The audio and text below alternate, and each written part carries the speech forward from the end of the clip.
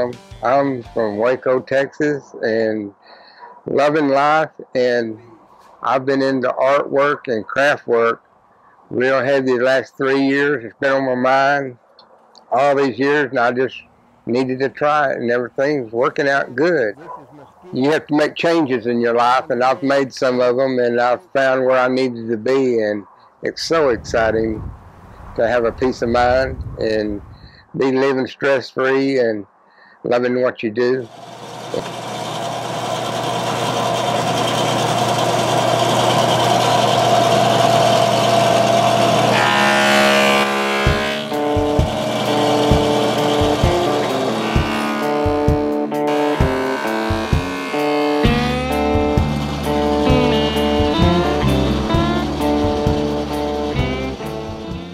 To me, this is living. I'm on the outskirts of Waco. I've been here, I was raised here, went to school here, and moved off from the service, my dad, and I came back here. I found the right road I'm on, and I just would like to show y'all what I have done in my last, I've created this in the last 7 to 8 years. I had things in my life I needed to make changes, and this is what I made.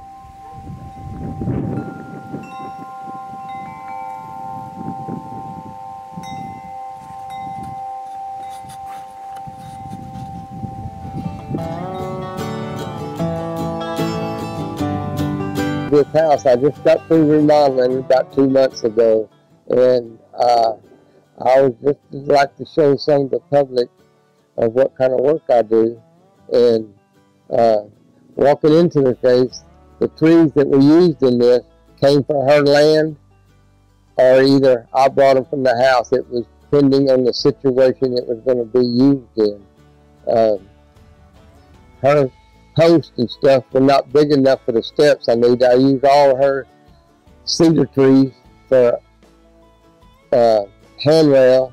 I cut the mesquite to go on the steps, and I cut the cedar trees to go on the kickboards of this.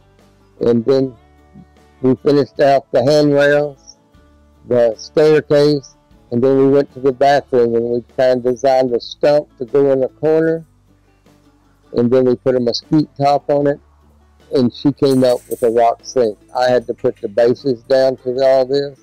Then we walked out into the living room where I did the shelving, the cedar around the trim around the windows. I went through the house to trim it out and built one or two,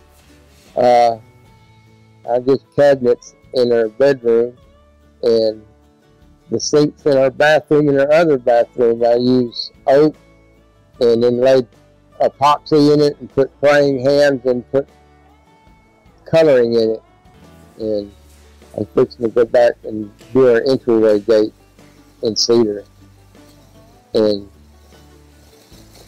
I'm just winding this one up, and I enjoyed doing it. Miss Lawson was very wonderful to me. That sure looks good. Oh my goodness. Oh, yes, ma'am. Hey, I'm Isabel. And this is the place, Uncle Dan's Barbecue, where I found a most amazing piece that Doyle Zilem made. And I asked one of the employees how, if they had the number where I could reach Doyle Zilem, and they gave me his business card. So that very day, I contacted Doyle Zilem because I knew he would be the one to restore my cabin out in the woods. And so I contacted him, and sure enough, he was the one, and he did a beautiful job. He went over and beyond, and it was worth every penny spent. He is an amazing craftsman, and he brought his sawmill on site, which made it really helpful because I was able to saw down trees, some cedars, some overgrowth, and he just took those cedars and milled them right then and there and made trim, window trim and floor trim. Most of my life, I've been in the construction industry for at least 56 years of it. I walked around from the back, and he said, "Come see what I've done." And I walked around, I looked at it, and so help me God, I did not know what to say, because I thought I was seeing something out of a child's enchanted cottage. It was amazing. My first thought was, it's so different.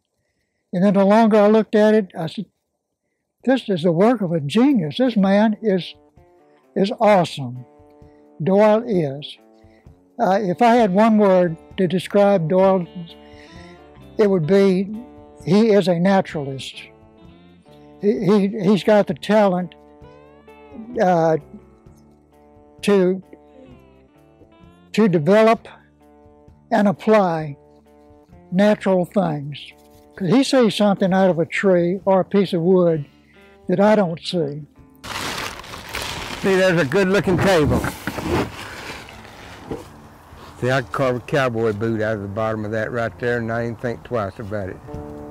This over here is where I get started at. I cut these up into, I've got my wood in different stacks for different kinds of wood. This is a bodark tree, this is an oak tree, this is mesquite. This is fixing to be a dining room table. This is where I get my creation from, right here. This is what got me started in this business. A friend of mine gave me a piece of wood and I built me a bar top.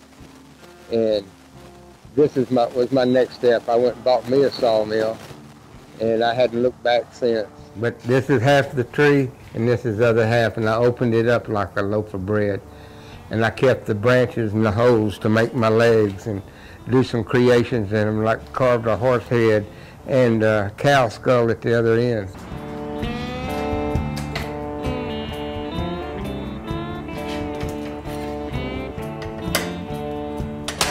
This glass up here, I'm getting ready for winter, and I wanted to close in my shop, and I wanted to do something different. So I informed this lady that owns this glass that I'd like to buy some from her, and I was going to create something, some stained glass. I wanted my shop in stained glass. So I started building and putting glass in, and this is what I've came up with so far.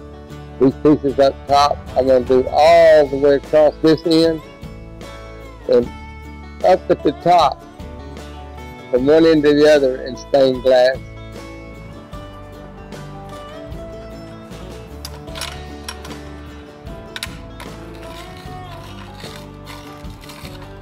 That he's just got something in him that he just knows what to do. This tree trimmer brought me this tree. It's a crepe myrtle tree.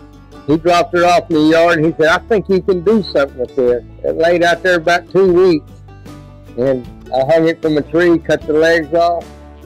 Inside I started carving a face on him. And then I went and had a hat made for it. And then I'll need to finish carving him, but he's in enough half stage, I guess. And I'm going to put a water fountain down below it and then start on something else. Doyle is a first-class worker. Doyle went over and above my expectations. It was beautiful, the finished product. I'm loving it now more than I ever have. Not just this, life period.